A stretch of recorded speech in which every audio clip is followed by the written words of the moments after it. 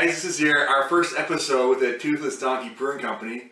Today we're going to make this red ale from the Brewer's Best kit that we have here. It's one of the ones that we offer on our website. Take a look at what we got inside here. We got 2 canisters of your concentrate syrup. It's a semi-all grain kit, so it's not quite all grain, but it's pretty close. So you have your bag of crushed grains, crushed caramel and crushed chocolate malt. You got your hop additives, and we are using dry yeast. So to start off, we're going to bring our temperature of our kettle here up to about 165, 168. I used to do a little bit higher just because it'll drop down temperature. When you're steeping, you're going to turn your heat source off. So we got the water in there, and it's coming temperature right now. It's at about 128, so we're just going to wait a little bit, and we're going to start adding our additions. Hey Graham, what happens if you don't have a pot that size? What can you do? Well, before I bought this big beast of a pot, I had one that was probably less than half the size. So what I did was I just made my wort with the water I had available, and then I transferred my wort after cooling it into my glass carboy, like this one here. It only filled up to about that high. I don't know if you can see on there. I'll put it up here for you. And then the rest of it to fill up to the 5.5 gallons, I just used sanitizing water, and that did the trick.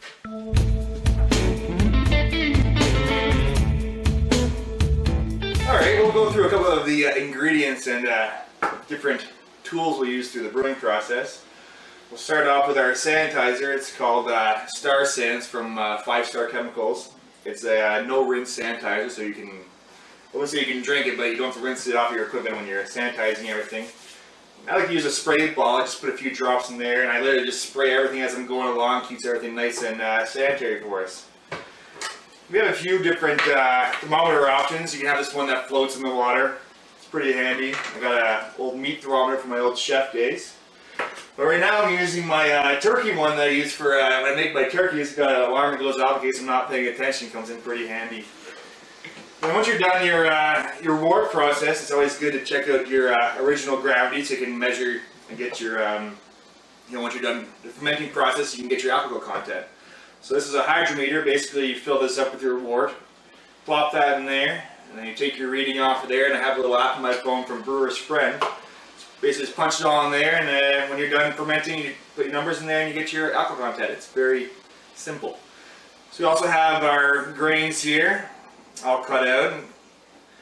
It's got your crushed caramel and chocolate malt. We have your U.S. Golden hops. These are one of your additives, and the other one is U.S. Fungal hops. The yeast we're using today is just a Nottingham ale yeast. Pretty basic stuff.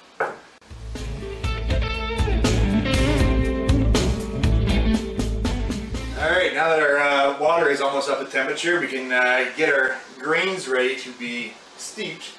I want to grab the steeping bag out of there. You can fill it up with our crushed grains we have here. Basically, it's just your normal cheesecloth kind of bag. Just open it up. I like to get a little plate underneath just to keep my mess to a minimum. Let's pour that in there. That's pretty much it. Oh, it's ready. It's basically, just take your grain bag, tie it in a loose knot around the end. You don't really need to at the end, but I do just to keep it all neat and tidy. Over to your brew pot. You just get it right into the water and just tie a little loose knot around the handle. Make sure you turn your heat off and just let it steep for about 45 minutes. Now that our grain bag is in our water, since we're not using a mash tun, it's good to move it around a little bit. Make sure you get all those sugars and flavors out of your grains there. So kind of move it around every few minutes, just like that. So we've steeped our grain for about 30 minutes. We left it a little longer than it says on the instructions. Like get as much sugar and flavor out of there as possible. So looks like we got a really nice color to our wort so far. Looks good. So now basically, when you set up at your home, you want to try to make sure you have a cabinet over top of your brew pot. So what I like to do is take my steeping bag, just tie it right to there, and just let it drip until you're pretty much done. You know, make sure you maximize all the extraction out of your grains. So now we're going to start get ready for our hop addition. So what basically you're going to do is you're going to bring your wort up to a nice rolling boil. So you want to turn your heat source back up and then pretty much just sit and wait until it gets all the way up. You can tell, yeah, we got a bit of a ways to go. Alright, so now that we've got a gentle boil going, we're going to add some of the ingredients. The first is the LME, which is the liquid malt extract, which is from malted barley. You can see that, it's very, very syrupy. So we just pour that in. The only thing is you want to be stirring this pretty much constantly while you're adding it.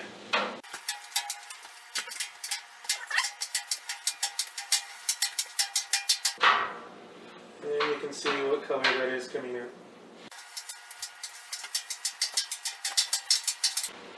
So what we'll do is we keep stirring this, and as we add it, and then we bring it back to a boil, and the next part we'll be adding the first hops. Here's a little trick for, we're going to take a little bit of wort with a turkey baster.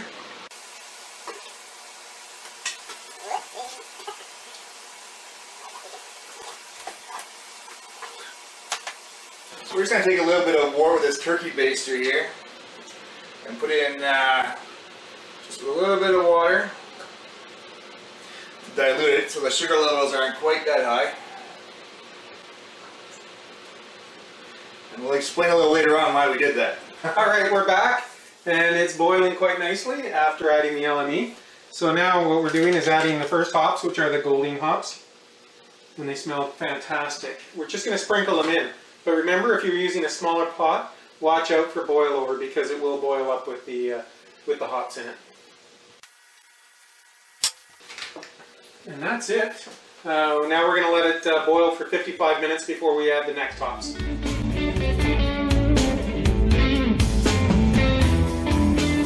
Alright, we're back. It's been 55 minutes boiling with the one set of hops, and now we're going to add the second hops, which are the Fuggo hops. So again, slow sprinkle. And that's it. We boil for 5 minutes and we stop the boil. And that'll be it for the boiling.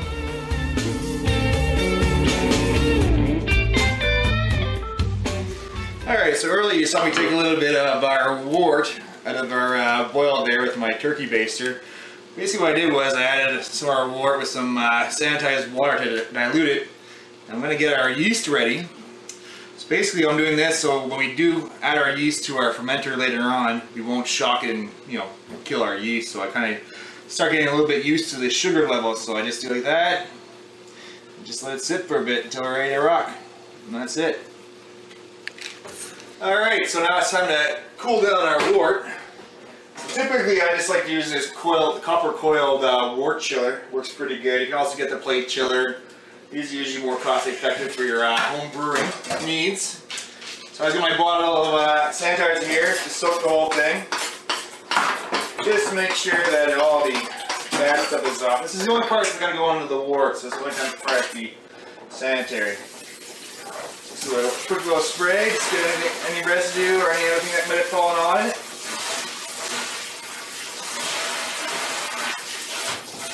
Alright.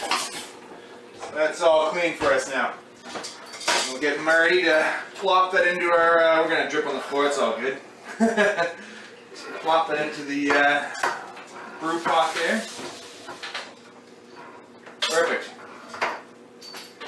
So it's very easy to use. Basically I'm just going to attach this onto here and then put the other end in the drain.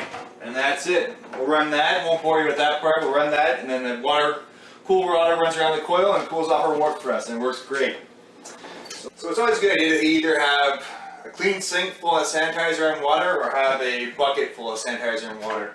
So we're about to start transferring our wort to our fermenter. So it's always a good idea to run a bunch of sanitizer through your tubes.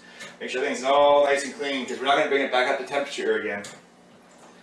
So I'll hand this over to Marty now.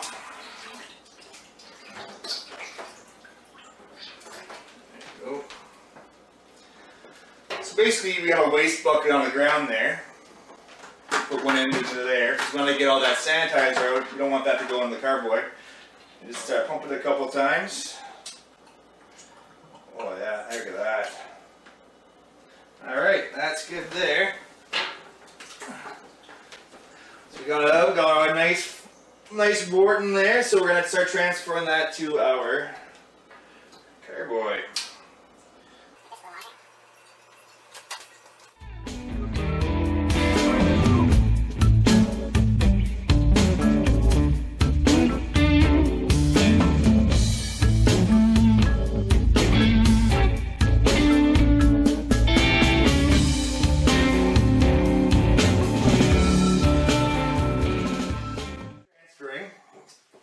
Looks pretty good, and smells pretty good too. So I'll take this out. We did a couple of last minute little pumps there to get all the remnants of our wort in there. It's okay to get a little bit of hops and other stuff in there because you'll be transferring again later anyway, so it's all good. Alright. Now we have to add our yeast. We have it in our sanitizer and water. Just get that there. We're getting ready to dump our yeast in there. See how it looks nice and creamy with our, we prepared it with our half a wort, half a water from earlier. And it's reacting nicely. I think our throwback Campbell Soups cup helped out as well. Alright, so we got that going. So on there you can see it already starting to react in there with the sugar. So basically your yeast eats the sugar from your wort and pretty much farts and then turns into alcohol. Alright, so we're going to take our airlock, fill it about halfway with water.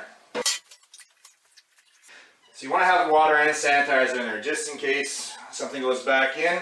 You want everything to be nice and clean. So that's all ready to go. Getting ready to put that in. Now you want to be careful, you don't want to push it in too hard. Just enough to have a nice little seal there. That looks pretty good right there. Perfect. And that's it. And while it was transferring, we took a little sample with our turkey baster and our hydrometer. And it's actually right on par. It's at 48 on our measurement here, which will give us about hopefully 5% alcohol once we're all done. So you make sure you take your original gravity reading before you do this, because you got to take your final one afterwards to get your proper measurement. It's the day after our brew day. As you can see, the yeast is doing its job.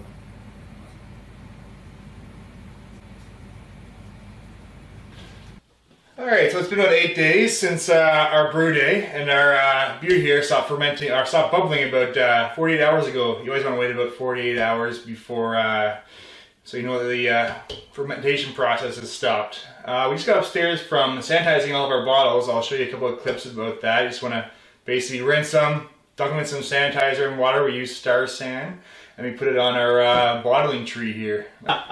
Alright, so we're not going to force carb our beer because I don't have a kegging set up at my house.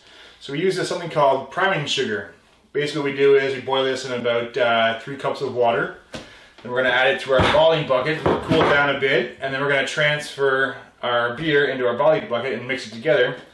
And then once you pour that in the bottles, it'll sit in there for about 2 weeks and then it'll be carved. And it works pretty good.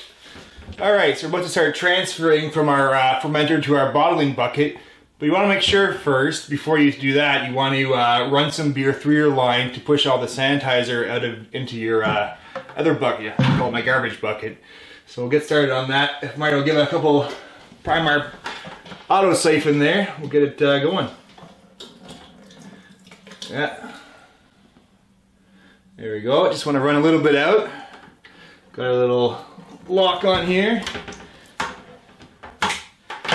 And we've added our priming sugar and water to this bucket, and now we're going to add our beer to it and get mixed together, and then we'll start bottling. Okay, so we finished transferring our beer from our fermenter to our bottling bucket, and we got our bottling device on the end of our hose, or whatever the hell it's called. And we took a sample of our beer so we can get our final gravity. If I get Mari to put on the table here.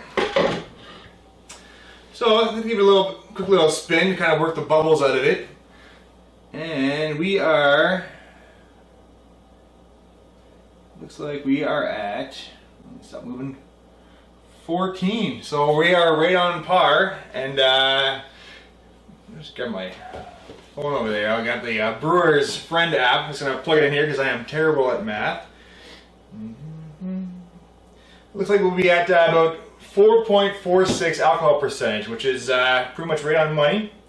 I'm pretty happy with that, and we'll get ready to start bottling. Alright, so we're going to get started bottling here, and I got my, I don't know, bottling wand, I guess you can call it. I have no idea what this thing's called. I keep making things up. Just got my stubby bottle here, because basically stubbies are awesome, and we'll get cracking.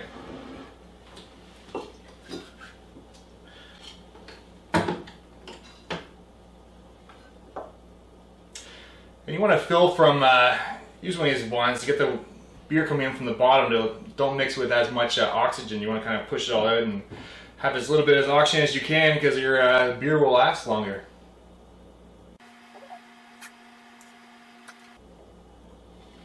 I'll hand it off to my official capper, Mad Marty. All right, so we're just poured one bottle to test.